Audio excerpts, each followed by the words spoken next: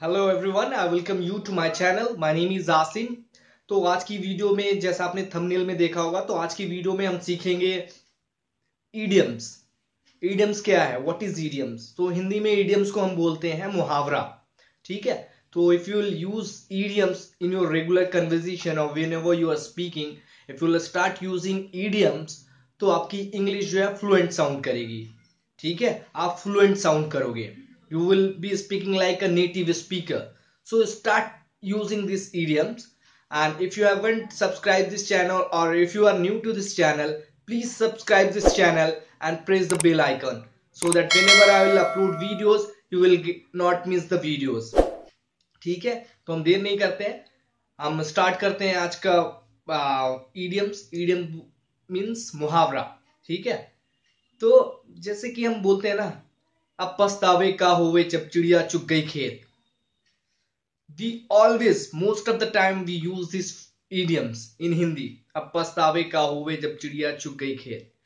So it means that in English, if you will say this, पछतावे क्या होवे जब चिड़िया चुग गई, तो इंग्लिश में आप क्या बोलेंगे इसको बोलेंगे stop crying over spilt milk. Stop crying over spilt milk. ठीक है।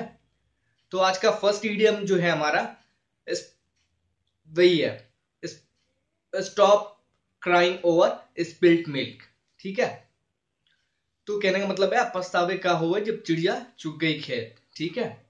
तो आइए let's have a look some examples, तो आपको इजीली समझ आएगा कहां आप यूज कर सकते हो। तो पहला एग्जांपल्स हम देखते हैं।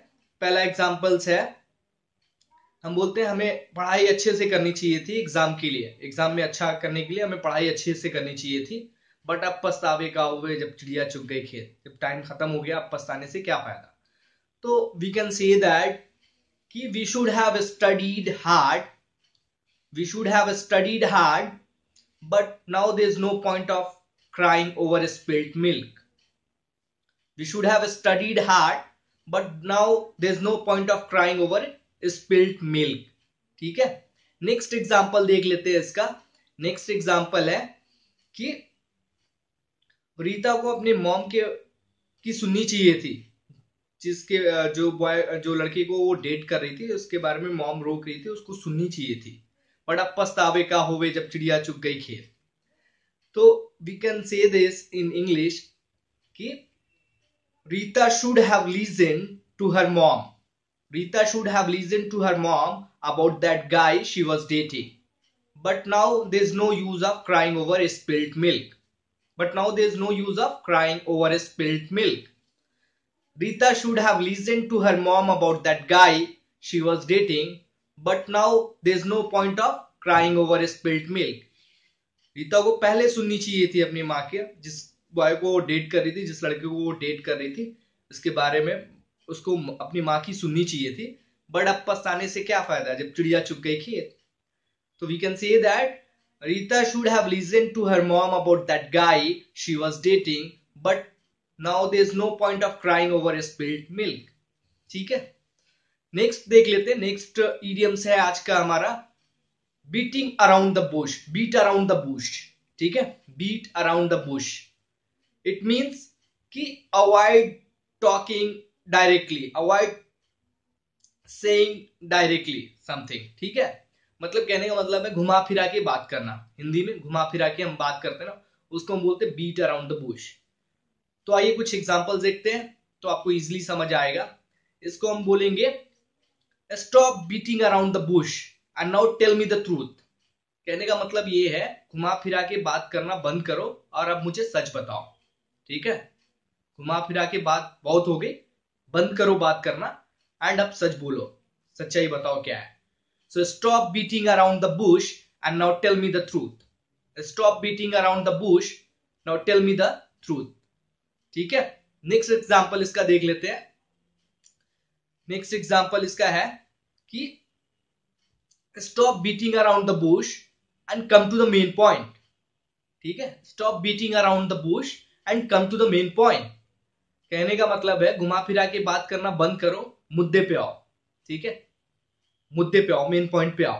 ठीक है, stop beating around the Bush and come to the main point. ठीक है, आज का नेक्स्ट ईडियम्स है, नेक्स्ट ईडियम्स जो है आज का वो है अंडर द वेदर।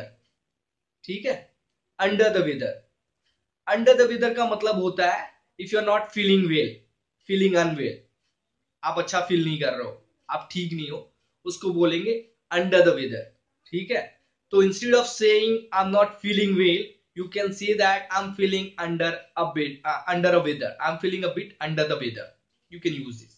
तो आइए एग्जांपल देखते हैं, आपको और अच्छे से क्लियर हो जाएगा। ठीक है, तो लेट्स से कि हाँ, I'm not I'm feeling under the weather, I'm feeling a bit under the weather, मैं अच्छा फील नहीं कर रहा हूं, मेरी तबीयत ठीक नहीं है, I'm feeling a bit under the weather। ठीक है, नेक्स्ट एग्जांपल देख लेते हैं। नेक्स्ट एग्जांपल है इसका कि we had lunch yesterday, we had heavy lunch yesterday but now I am feeling under the weather. ठीक है, मतलब कल हमने हैवी लंच किया था बट अभी मेरी तबीयत सही नहीं लग रही है। ठीक है, तो you can say that yes we had heavy lunch yesterday but now I am feeling a bit under the weather. ठीक है, नेक्स्ट इडियम्स देख लेते हैं एंड आज का लास्ट इडियम्स जो है आज का ये है रेनिंग कैट्स एंड डॉग्स। अक्सर हम यूज करते हैं raining cats and dogs. Raining cats and dogs, it doesn't mean that कि कुत्ते और बिल्लियों की बारिश हो रही है, it doesn't mean like that. ठीक है, ऐसा नहीं होता है कि अगर हम बोले it's raining cats and dogs तो आपको वो लगे, नहीं, ऐसा नहीं है कि डॉग एंड कैट्स की बारिश नहीं हो रही।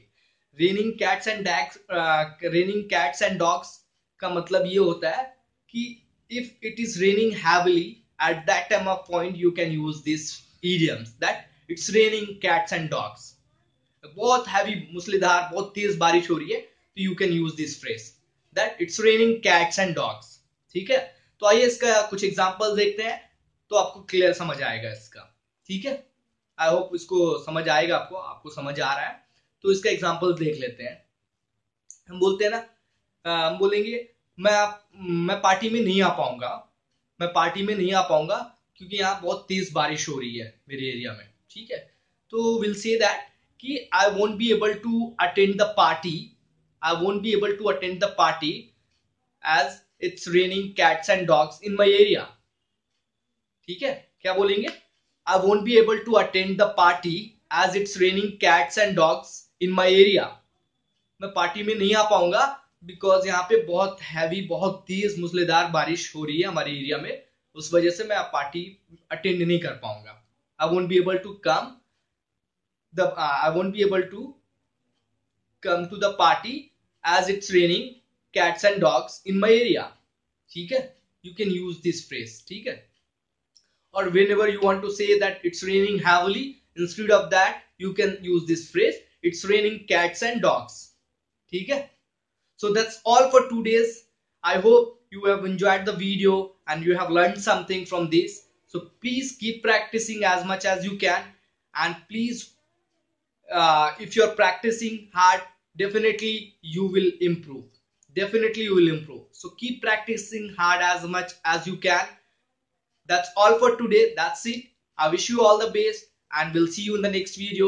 Till then, you take care of yourself,